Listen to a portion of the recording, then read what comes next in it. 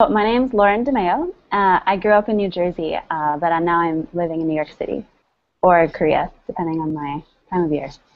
Very nice. Um, where did you go to school, Lauren, and what did you study? I went to Georgetown University in Washington, D.C., and I studied international politics with a focus on security studies, which is actually like nuclear weapons theory and terrorism, things like that. But I've always loved international affairs, which is why I wound up in Asia. Fantastic.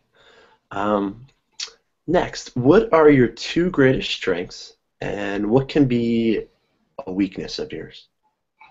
Um, One of my greatest strengths is that I'm very outgoing. I really like to know a lot about other people and where they're from, especially if they're from another country than me.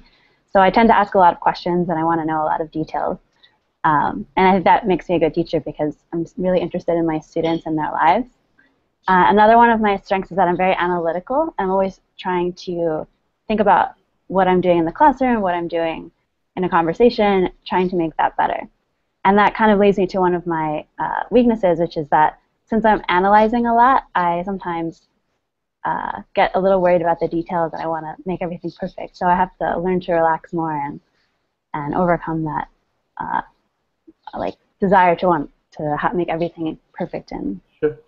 That doesn't seem like too much of a weakness, which is great. Next, Lauren, how do you think how do you think you'll stay happy while you're abroad? I mean, you've had experience teaching abroad, so how have you actually in the past? So in the past, I've lived in Korea for 1 year. I lived in Thailand for 9 months, and I've come back to Korea on separate occasions for 3 or 4 months at a time. I have a pretty strong group of friends in Korea, but when I first moved there, I was able to make friends with my coworkers and friends of friends, and I think what's great about living abroad and living in the expat community is that people are very friendly and welcoming, and so it's easy to make a close group of friends quickly, almost more quickly than in the States, because you already have this wonderful thing in common that you're living abroad, that you love to travel, all of these important things that are hard to find back in your home country. Fantastic, and that's great advice for new teachers as well. Yeah. Last question, Lauren, I have for you is what interesting hobbies do you enjoy? They could either be inside the classroom, outside the classroom. Inside the classroom hobbies. Uh, Mostly outside. um, I think my main hobby is traveling. I love to go to different countries and eat the food there.